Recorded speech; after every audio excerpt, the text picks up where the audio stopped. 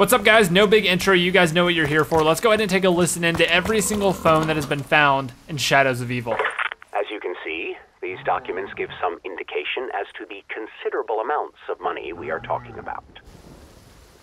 My client would never have signed the authorization on these loans.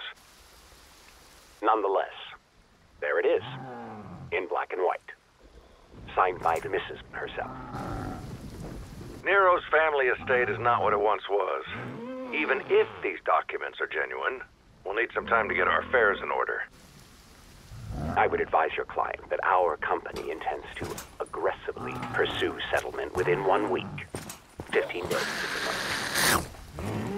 Look, I need to make a call. My secretary will see you out. Nero, I have the most wonderful news. The loan documents were fraudulent. Well, your wife was fraudulent. She forged your signature on the loan agreements, and we can prove it. The date on the forms says November 5th last year. Exactly the same time that you were in the hospital following your performance of the amphibious man. You couldn't possibly have signed those papers. You were in a coma for the entire month. Please understand that you yourself are not under any suspicion at this time.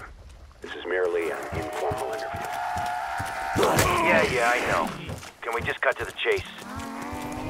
The chase? Excellent metaphor. Or is it an allegory? I can never remember the difference. You want to know about my partner, Jack Vincent. You're a good detective. So what do you want to know? That he's a loudmouth, show-off, more than a little rough around the edges?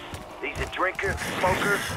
How about the fact that he's got a wife that scares him more than any fucking criminal out there? What do you want me to tell you? Is Jack Vincent on the tape? Listen, the more I talk to you, the more I'll get a reputation around the precinct. Can we maybe do this elsewhere? Hey, Jackie, it's me. The suit from Internal Affairs came by today, asking a whole bunch of questions. I didn't say shit, because I don't know shit. As far as I can tell, you're in the clear. I trust you, Jackie. You're my best friend. You're like a brother. Just wanted you to know that I got your back. Always. As you know, I'm looking to cast the female lead in my new picture. And I heard that you have quite the roster of up-and-coming talent. Can you maybe help me? I'm looking for an all-American girl, a real beauty. I heard you may know an aspiring actress by the name of Jessica Rose. The burlesque dancer? She ain't exactly peaches and cream. More sugar and spice. I heard she's a real firecracker, if you know what I mean. I'd like to meet her. Give her a screen test. Leave it with me. I'll get back to you.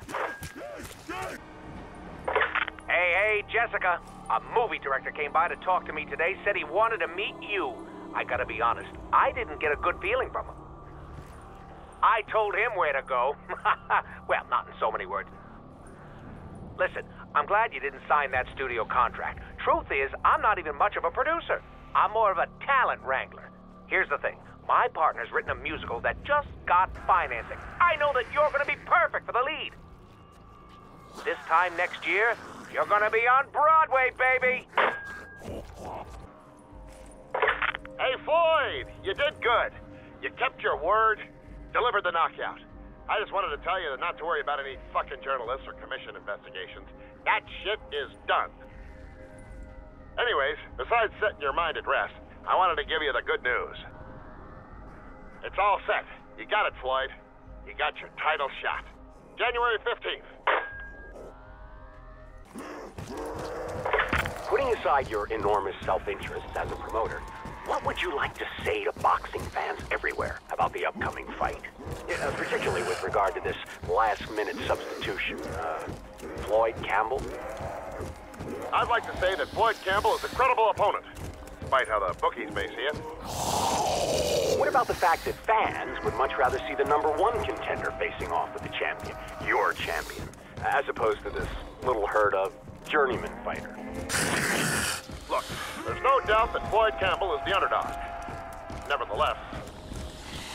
Are you using Campbell to keep your big money maker away from opponents who could be just a little too dangerous? The champ doesn't avoid anyone. But nothing. This interview is over. No further questions. Hey, Mr. Rapp, just checking in. So, I'm here. Finally. Taking in the sights, sounds, and smells of New York City. I know you sent me here to write a piece about the city's bustling nightlife and theater scene, and the characters that inhabit it, but things are getting kind of strange. Even though no one seems to want to talk about it, something is definitely off about this city. Just last week, there was a media show. A freaking media shower. And everybody acted like it was no big thing. Then, a mold showed up. All over the city. In the dark, damp alleys, there's a strange kind of fungus growing. It looks weird, it smells even weirder, but nobody really says anything. Then people started getting sick. At first it just made them delirious, confused.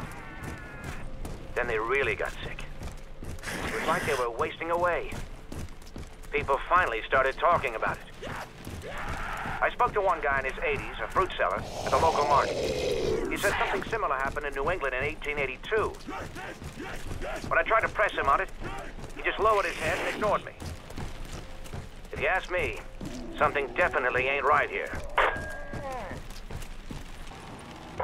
Hey, Mr. Rapp. So, I went by the market again today. For some reason, the fruit seller was much more talkative. Even if what he said was more than a little crazy. He told me that when he was a boy, his uncle would get drunk and start talking about how a dark force cast its shadow over the city. How good and evil were battling right on our doorstep. And that the only thing holding back the forces of the apocalypse was the ancient order of the Keepers. Well, even if what he said was more than a little crazy, I'm not sure he was. Even though they're scared, or maybe because they are, people are talking more. Asking around, I've heard more than a few whispers about this ancient order and the Keepers. I think it's some kind of cult. They say you can hear them chanting sometimes, from beneath the city. There's all these rumors about human sacrifice and freaky shit that even the police won't investigate. Because they've been paid off, or because they're too damn scared. I'm not sure what to believe anymore.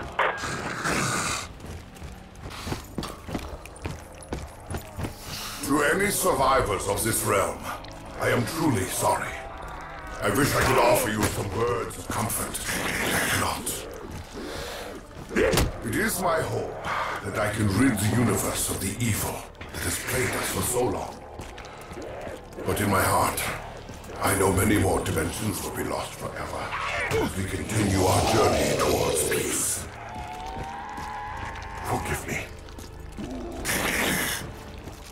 All right, so a lot of interesting stuff can be found throughout the map, especially that last clip that has Maxis in it. Someone we were not expecting to see, or at least I was not expecting to see in Shadows of Evil, but it is a huge, huge surprise. It has a lot of implications for the storyline, and I'm going to be explaining it all in a future storyline video. So make sure you guys do subscribe. If I have already made the storyline video, I will leave a link in the description down below. First link in the description to that storyline video explaining everything that is going on in this map, but huge, huge storyline. Really, really excited, guys. I hope you did enjoy this. I will see you all in the next video. Don't forget to subscribe, and I will see you all very, very soon. Bye-bye.